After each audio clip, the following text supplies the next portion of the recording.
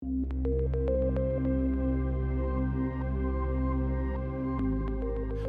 I'm Dr. Keith Allen and I'm the Deputy Head of Department. I'm really pleased that you're considering York for your next degree. I'd like to share with you how we think about philosophy research and teaching here at York, and a bit about the feel of the Department of Philosophy. Having a sense of community is really important to us. We have our own building in a leafy part of the campus, where all the staff have offices and where students can socialise or work together.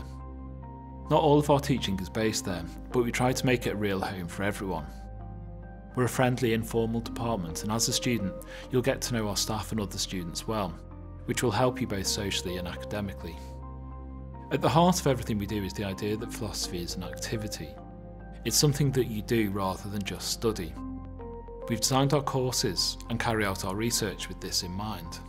What makes philosophy at York distinctive for postgraduate study is that we have teaching and research strengths across a broad range of topics, historical periods, and approaches to philosophy. We also study and think collaboratively, sharing and testing ideas and arguments with each other.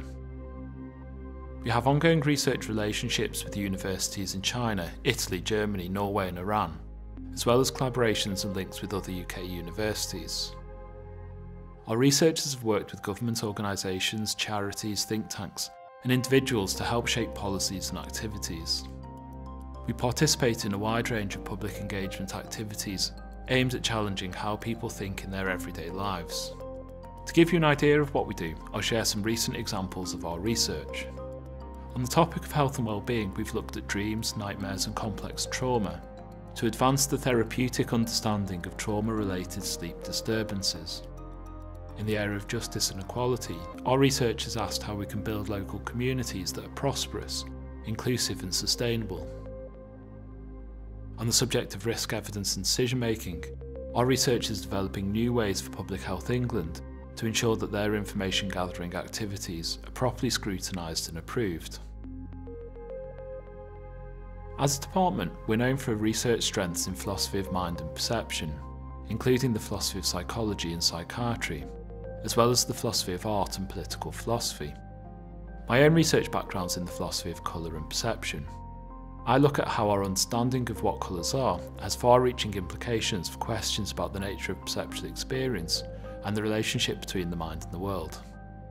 We also cover topics from bioethics to analytical theology, and from the philosophy of technology, especially its ethical and social aspects, to metaphysics and the philosophy of maths.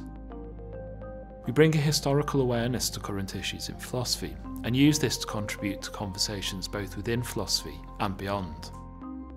In the history of philosophy, we have strengths in early modern philosophy and phenomenology, both of which complement our research in contemporary aspects of mind and perception. We're also strong in post-Kantianism and critical theory, which complements our research in moral, legal and political philosophy and aesthetics.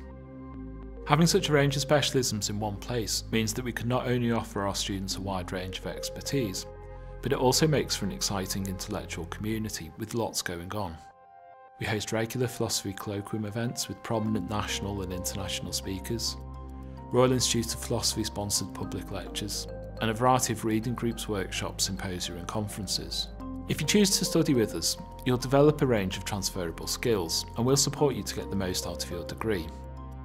You'll be a part of our Humanities Research Centre as well, which offers postgraduate training and regular events. We've worked different ways of learning into our programmes that will help you gain skills for your career. On our MA, you'll develop research skills by attending world-leading researchers at the department colloquium. You'll work with other students to organise a conference, you'll present your work to others, and we'll ensure you're prepared to take on independent research. Our research students often have the opportunity to teach and can access training and development opportunities through the university's Research Excellence Training Team. We're also part of the White Rose College of the Arts and Humanities, which offers you research and professional development training to help you build your skills. We'd love to discuss your interests and ideas, so please get in touch with us, and I look forward to meeting you soon.